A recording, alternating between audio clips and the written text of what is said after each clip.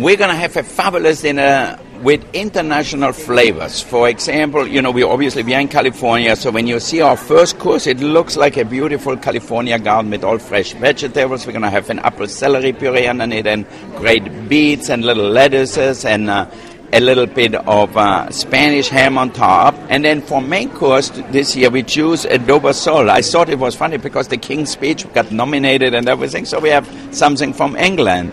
And with it, we're going to serve like some really small tomatoes. We confit them, and also a little risotto, or not really risotto, a paella style in a separate dish. So we bake that in the oven the last moment. So everybody who's going to get the adobo sol going to get a small paella on the side. Then for dessert, we have a fabulous raspberry lemon cake with chocolate and beautiful flowers on top made out of chocolate.